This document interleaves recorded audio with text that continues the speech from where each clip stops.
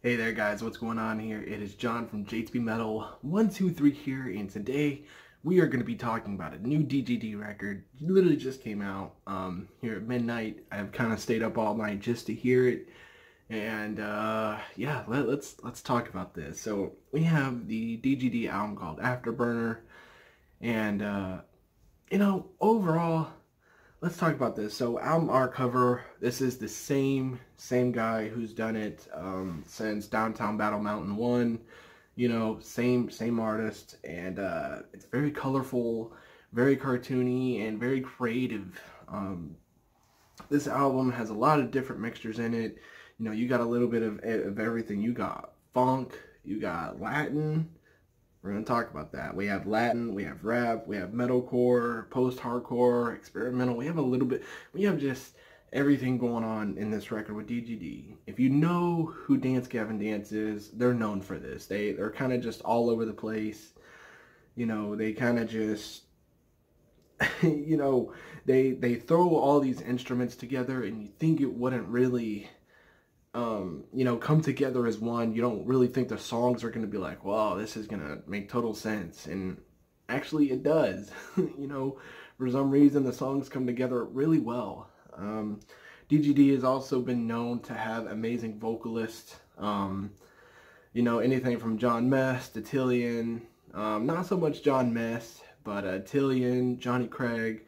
Those guys have been known to have some of the most impressive vocals I think I've ever heard in my life. They're just so well, just so well sung. They really are.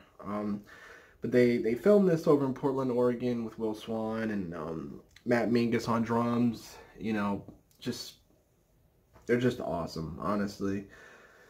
And but yeah, speaking of Matt Mingus, man, he's such a great drummer. He really is. He's been there for a while now, and Will Swan has been there since the beginning. And yeah, so let's go ahead and talk about this. But if I'm not mistaken, I believe we have a song here that's sung in Spanish, and I believe the song is called the Calentamiento Global. I don't know how to pronounce that. Sorry if I murdered it, but I tried. But it's in Spanish, and it is different. It is definitely different from any DGD song that we've ever had before. They've never done a Spanish song fully like that, but it's different. It's honestly really, really different. I definitely dig it. Born to Fail is actually really, really good. It's different than the rest of the album. It has just a different vibe to it than the rest of the album. But for the most part, though, it really does get, it just gets repetitive. Unfortunately, it does. But that's not to say that this band is super talented, because they are. But I'm just saying the songs just kind of get, repetitive somewhat. Like, you go from Prisoner, which is like a straight banger, and then Lyrics Lie. You're like, okay, yeah, these are singles for sure. And then you go straight up into like a Spanish song, and you're just like thrown everywhere. You're like, oh my gosh, like what is going on? What kind of DGD record is this? And then, you get Three Wishes, which is another single, and you're like, all right, cool. One in a Million. And then after One in a Million is kind of where it starts getting repetitive all the way until you get to track number 12 called Nothing Shameful. And then you get a feature which changes up the vocals a little bit. And it's got Andrew Wells, and then the last song, Into the Sunset, featuring Bill Murray. I don't know who he is, but it's nice to have some change there, have some features. I really dig it. For the most part, though, I think the first half of the album is a lot better than the second half. I believe it does get a little bit repetitive, pretty much from tracks 6 to 11, and then after that, 12 and 13 kind of mix it up a little bit. But for the most part, though, this album is definitely decent. It's going to get like an 8 out of 10 for me. It's a great record, very well produced, very well put together, and it's one of DGD's, great strong albums. It's not very bad, and I'm excited to see what DGD does with it, continuing forward, because this band has a lot to go. They have many years left.